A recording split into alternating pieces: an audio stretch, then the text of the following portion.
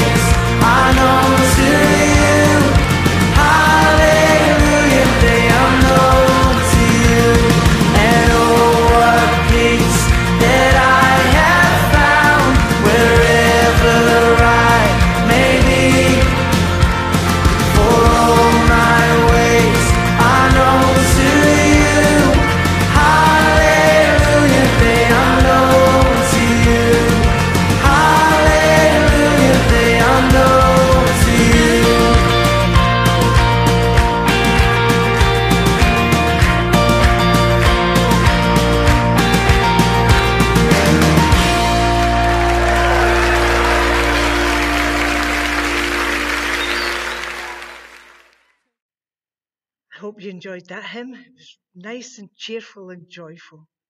Let us pray. O Lord our God, how happy we are that we know you, and above all, that you know us. Thank you for that relationship. for that oneness that gives us courage every day, strength every minute, hope every hour, for that relationship that fills our life with fullness. And we thank you, Lord, for all your provision, for families, for friends and neighbours, for work, employment, for hobbies and activities, for everything that enriches our lives. And thank you most of all for faith in and through Jesus, who is your Son and our Saviour and Lord. Lord, help us to remember and never forget. And also we remember, Lord, that it was necessary for Jesus to come and die. It was necessary for him to deal with our sins. And oh Lord our God, he is still dealing with our sins. You know them, Lord, and we know them. We try to disguise them or to cover them up, but shine your light on us and we will see. Reveal the truth to us and we will know. And Lord, help us to be corrected in your love. And help us to be renewed and strengthened so that we can be stronger Christians today than we were yesterday, so that we can be prepared to be stronger tomorrow, because, Lord, life demands it and we need it. Lord, in your strength, we praise you, we thank you, we glorify you, we lift your name high, and thank you for being our Lord. And now hear us, Lord, as we join our hearts and voices together, saying the Lord's Prayer. Our Father, who art in heaven, hallowed be thy name. Thy kingdom come, thy will be done on earth as it is in heaven. Give us this day our daily bread, and lead us not into temptation, but deliver us from evil. For thine is the kingdom, the power, and the glory forever. Amen. Now I'm going to read from the book of James in the New Testament. James chapter 1, verses 19 to 27. Listen for the word of the Lord. My dear brothers, take note of this. Everyone should be quick to listen, slow to speak, and slow to become angry. For man's anger does not bring about the righteous life that God desires. Therefore, get rid of all moral filth and the evil that is so prevalent, and humbly accept the word planted in you, which can save you. Do not merely listen to the word and deceive yourselves. Do what it says. Anyone who listens to the word but does not do what it says is like a man who looks at his face in the mirror and after looking at himself goes away and immediately forgets what he looks like. But the man who looks intensely into the perfect law that gives freedom and continues to do this, not forgetting what he has heard, but doing it, he will be blessed in whatever he does. If anyone considers himself religious and yet does not keep a tight rein on his tongue, he deceives himself, and his religion is worthless. Religion that God our Father accepts as pure and faultless is this: to look after orphans and widows in their distress, and to keep oneself from being polluted by the world. Amen. And may God add his blessing to that reading of his holy word. To his name be all praise and glory.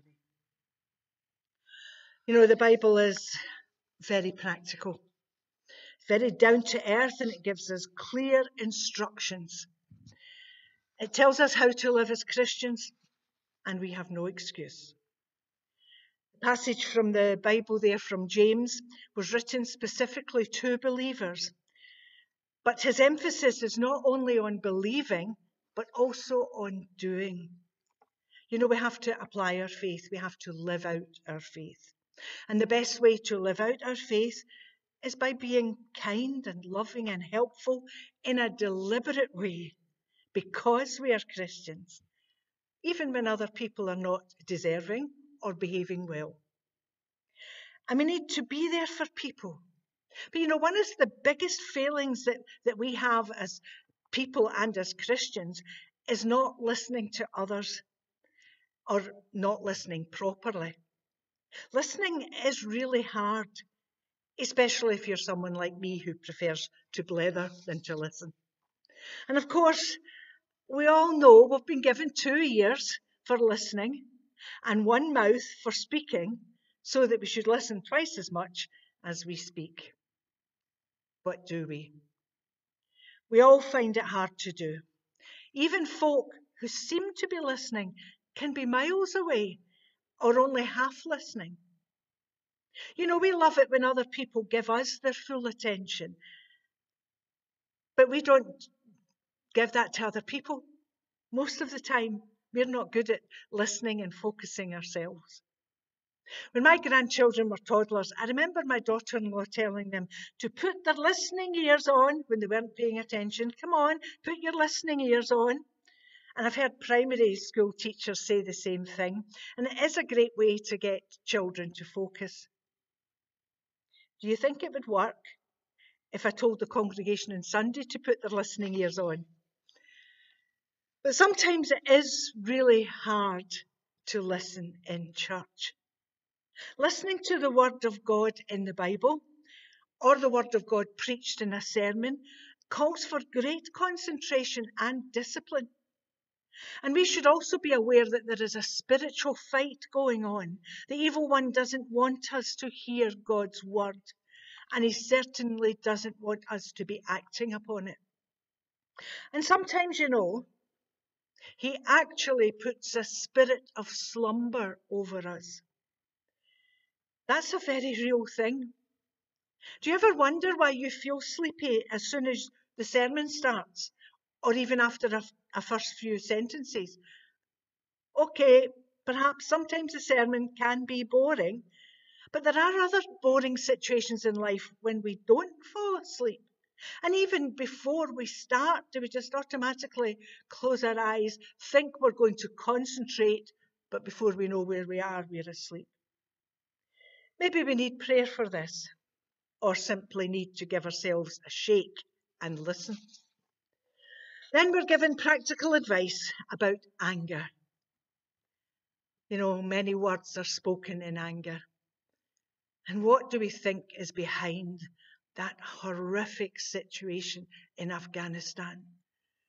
There is anger there is frustration, there's evil, there is downright evil being done in all quarters. And what's at the root of it? Man's anger, not God's righteous anger. Man's anger is causing that evil. And so many words are spoken in anger. We know that in our own lives. Okay, we can apologise later, but by then, too often the damage is done. That is damage to the other person, damage to whatever the relationship was, but also damage to ourselves. We really need to control our tongue and our anger for our own sakes as well as for others. Anger damages us and it never helps the situation. There are wiser ways to deal with issues. And it is possible to live an unoffendable life. Now think about that. We can actually choose not to be offended. We can actually choose not to be angry. And the sooner we learn to be unoffended, the better. And get rid of all moral filth. Well, that teaching couldn't be clearer. And we know fine well what that means and in what areas of our lives God is directly challenging us. Then we have the concept of looking in the mirror and forgetting what we see. Now, it's an analogy for reading the Bible and then forgetting what we read. And it's a good analogy. I look in the mirror and I see another wrinkle or another age spot or a stray hair somewhere. And I get the tweezers out, and get the makeup on and hope for the best. Put a smile on, get out there, girl, and forget what you really look like. But thinking of mirrors, I have to laugh at my sister. If she sees somebody outside who looks a mess, especially if their clothes are too tight and they're bulging all over the place, or the midriff or the belly's exposed, she just says, "No mirrors in that house." The Bible is like a mirror showing us what we really look like, what we look like inside. And sometimes that's not a pretty sight. You know, we have character blemishes and ugly sins, and the Lord shines a light on them, but we have a way of switching it off. We put on the public face so that we don't need to deal with the reality of our lives as God sees us. But righteous living means putting these things right. And we can certainly be courteous in all of our dealings. And as people of faith, we need to think before we speak and keep a tight rein in our tongue and exercise care for others. True religion is keeping ourselves pure and looking after others, especially those in need. Now, we may not be able to help those still trapped in Afghanistan. We may not be able to help those who have suffered because of bomb explosions. We may not be able to help them other than pray for them, and pray for them we should. And we can't help those caught in refugee camps in Syria or those in Haiti. We can't help the rest of the world. We can't help many of the persecutions that are taking place right now throughout the world. But you know, we can show love and consideration and courtesy to those who are round about us, those who are in need where we are. And we must also remember that we don't know what's going on in other people's lives, so we should always give them the benefit of the doubt.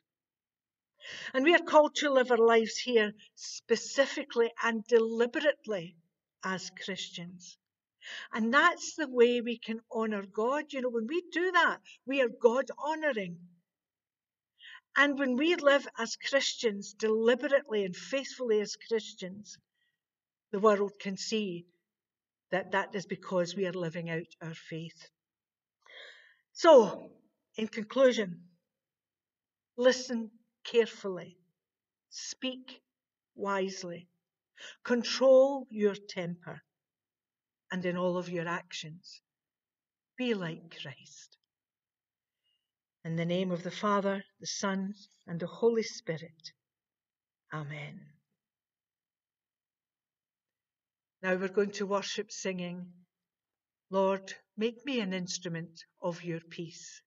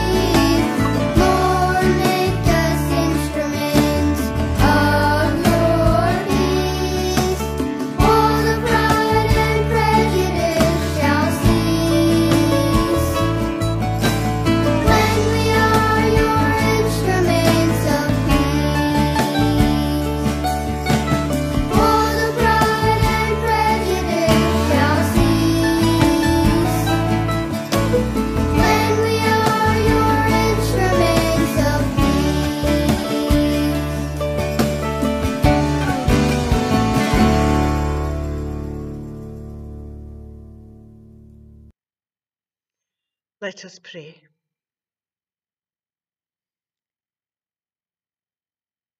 O Lord our God, we are crying out to a world in need.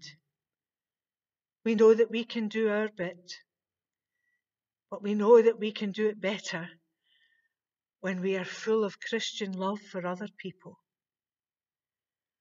Lord, we pray for a world in need. We pray especially for Afghanistan. We pray especially for the Christians trapped in Afghanistan.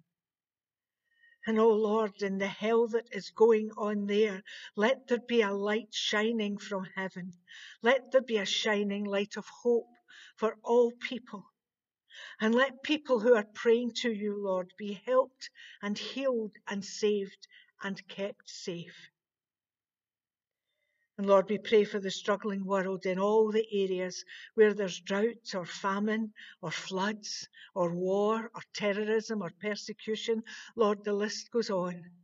But we hold this crying, war-filled world before you and ask for your healing, your peace, your forgiveness. And Lord, may our leaders speak wisely, think wisely, act wisely. And may there be wise decisions that peace may reign.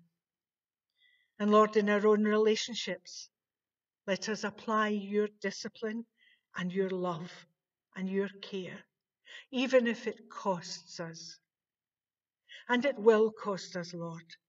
But when it does, we remember how much it cost your Son Jesus to die on the cross to save us, to die on the cross to enable our sins to be forgiven, to die on the cross that we might have the Holy Spirit of the risen Lord Jesus to live inside us. And oh Lord, we pray that we can remember your love and power deep in our hearts. Help us to express them in our lives and in our service. In Jesus' name, amen. We're now going to close our worship and sing, "We Seek Your Kingdom."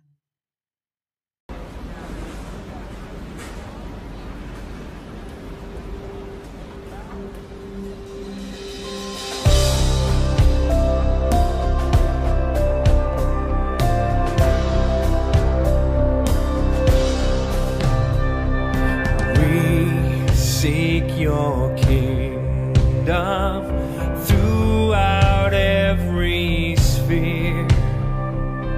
We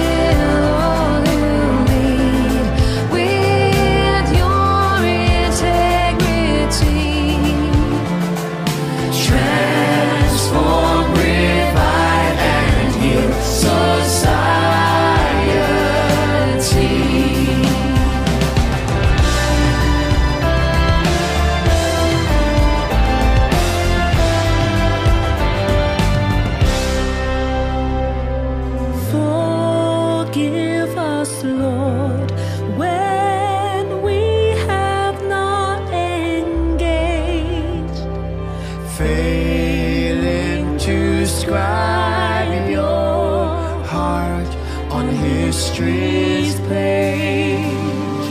Make us again what we were made to be. Transform, revive, and heal society.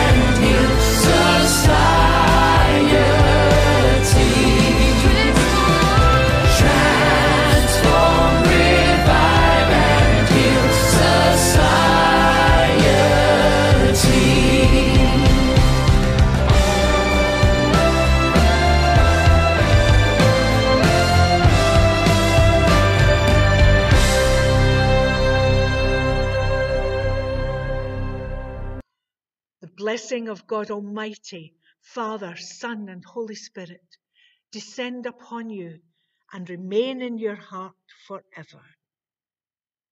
Amen.